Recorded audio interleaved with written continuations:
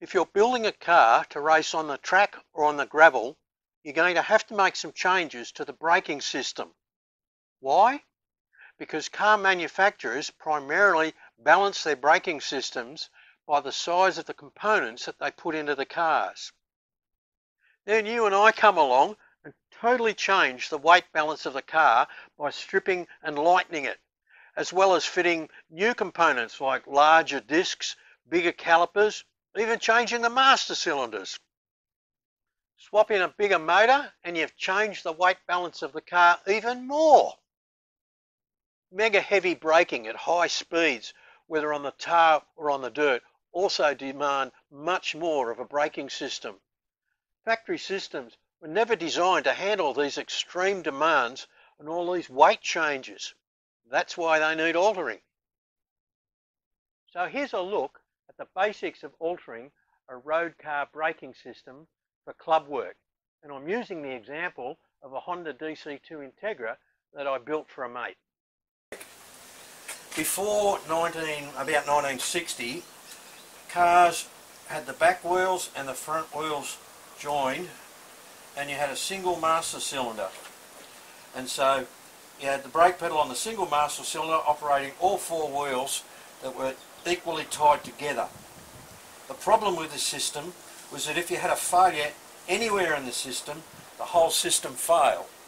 And so then in about 1960 or so, the car manufacturers brought in dual circuit braking, and what they did was they linked the front wheels to a back wheel diagonally, and they put in two master cylinders. So that way, if one of the systems failed, the other one would still operate and pull the car up in a straight line. The problem with this system, which is in nearly every modern car today, as far as what I'm concerned about doing, is I want to put an adjuster to adjust the back brakes off, which will in effect put more pressure on the front. The reason I want to do this is because I put a heavier engine in this car. I've taken over 160 kilos out of the car, so the weight balance has changed. And the way Honda proportion the braking between the front and the rear brakes is by the size of the brake components. So because I've changed the size of the discs here, I've changed the weight here, and I've changed the weight there. That's heavier in there, that's lighter back there. This whole balance is out. Apart from any of that, on a circuit car or on a rally car, you want more braking in the front anyway. But I can't put a brake adjuster in this setup because you can't get a brake adjuster that's got two systems on it. And you can't put it in one wheel because it would just make the other wheel go crazy.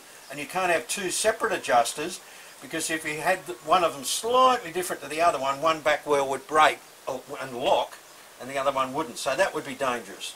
So what you have to do is I'm going to relink the front brakes together off one output out of the master cylinder.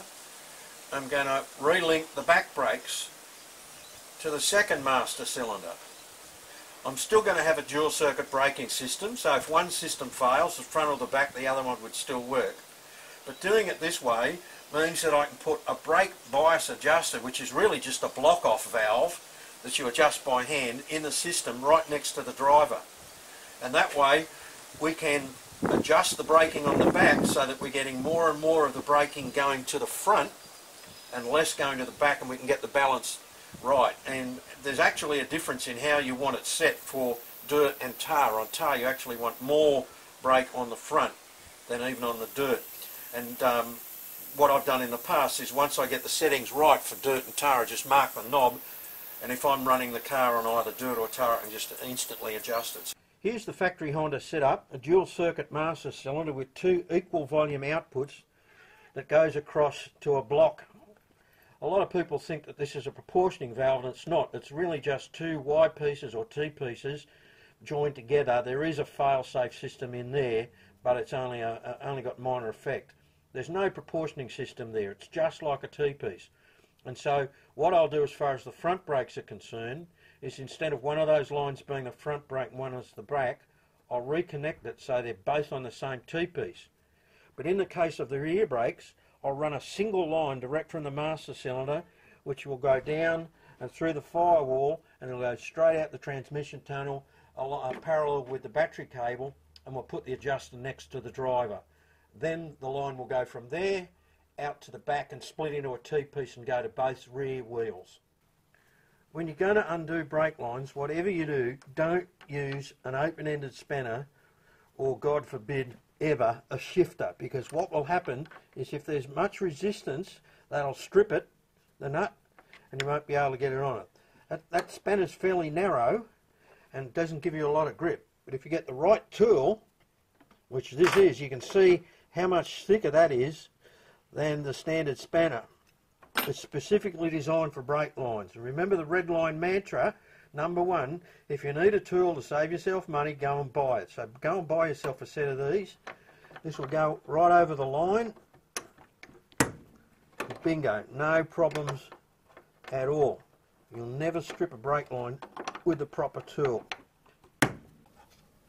I'm going to move this junction box from here on the firewall to over on the side somewhere, because I know from experience that when you do these swaps, you need all the room you can get to clear the intake manifold from the firewall.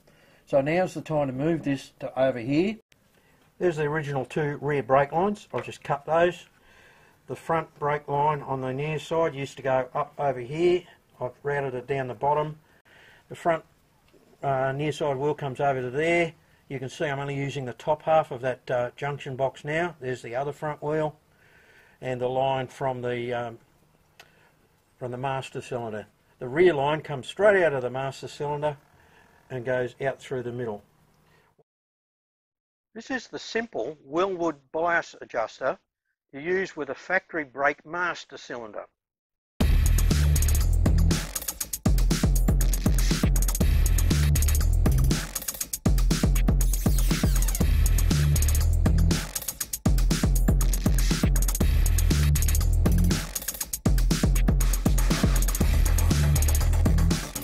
If you change to something, however, like this brilliant Tilton setup, a brake bias adjuster bar is incorporated into the system between the two master cylinders. For long distance events, even more exotic aftermarket braking equipment allows you to adjust the bias from the driver's rear seat on that adjusting bar.